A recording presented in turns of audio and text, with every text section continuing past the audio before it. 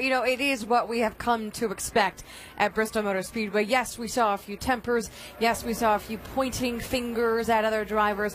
But we also saw Kyle Busch once again in victory lane. From inside the Quicken Loans ESPN Pit Studio, I am Nicole Briscoe, alongside Rusty Wallace, Brad Doherty, and Ray Evernham 15 times. That's how many times Kyle has won at this track. 6 times in the Nationwide Series. He made it look easy tonight, but it may not be so easy during the Cup race tomorrow. This was qualifying. Oh, yeah, he just gets too high, gets out of the groove, and spins the car, tears the quarter panel all up in this car. They've repaired it. Now he's starting dead last in the big 500 lapper tomorrow night, Saturday night here in Bristol. Yeah, if anyone can come from the back, though, and be a threat, it'll be Kyle Busch. We saw him last year have a speeding penalty and go to the back and ended up finishing second. So that was a little bit earlier in the day. Tonight, for this race, he started on pole. Much easier to handle that one. Yeah, easy, but there he is, 3 wide. Makes a wild move around here to get to the outside of young Kyle Larson. Goes on, just totally dominates this race. Leads the most laps and runs away from the field. This guy is great here. Kyle Busch led 228 laps en route to his 6th Bristol win in the Nationwide Series. You know, he swept the weekend here a few years ago. He's already a Truck Series winner this weekend. He has the Nationwide Series race tonight. Can he do it again tomorrow?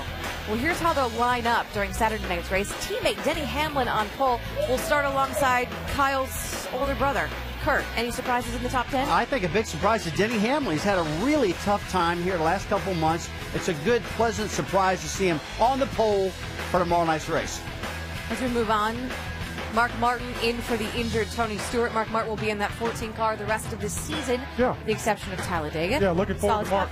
He'll do a great job. And also about number 34, David Reagan, a good top 10 qualifying opportunity for David. A little bit further back, Bobby Labonte, Danica Patrick, there she is, row 11. Has had some good runs here. Yeah, and we're going to the next page. A little bit further back, we see some familiar names. Jeff Gordon, that far back.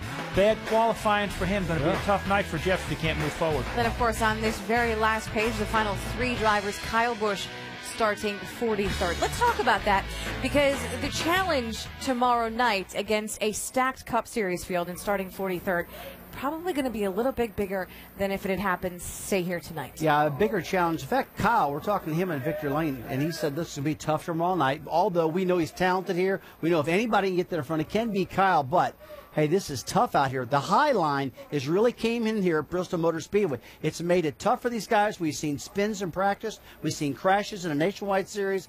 This is going to be what I call a real frammin' and bammin' Saturday night. Frammin' and bammin'. Yeah, and I agree. And I think that high line will come in. We thought it would come in a little bit more tonight with the Nationwide race, but I think with the higher horsepower cars, we're going to see some guys really trying to push the edge up there and get a good bite off those corners. And so we could see a few more accidents, a few more wrecks. That gives Kyle Busch an opportunity to advance his position and possibly through pit stops and cautions work his way towards the front. And guys, even though that high line was a fast way around tonight, we saw the guys that moved to the front were cars that were able to pass on the bottom. I think they're going to need to do that tomorrow night. Maybe they will be able to do it with the more horsepower, but I agree with you. It could cause some problems. Going to need to pass on the bottom tomorrow to get to the front. Certainly had a dirt track feel at least a little bit for tonight. So Kyle Busch, once again the winner in the Nationwide Series, the 6th time he has done so in this series at this particular track. The big question is, what can he do under the lights Saturday night in Bristol? Will he once again be hoisting that trophy?